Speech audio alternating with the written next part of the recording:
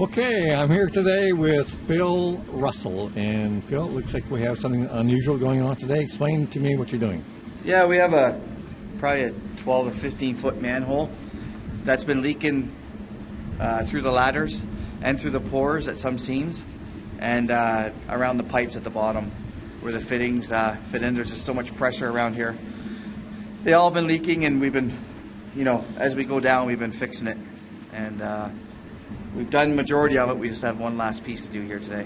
Okay, so you've been here a couple times now, so it's been a bit of a staged event for you, and my understanding the first time you were here the water was gushing out so bad that it was really difficult to...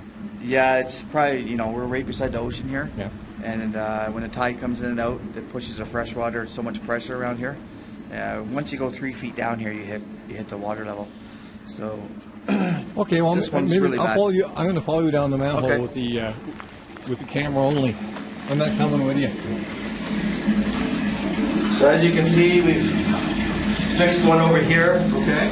So was that the injection where the water was coming out under high pressure? Yeah, all these ladders, the water was coming out around them. We've injected all around them. And we'll clean up all this concrete for them, and then they'll be good to go. Okay. And then you're going to progress further down the hole once you get your safety equipment on, that kind of stuff. Okay, so when you're down there, I'm going to catch up with you on the camera again. So okay. We'll shut it off for now and catch you in a couple seconds. Okay, thank you.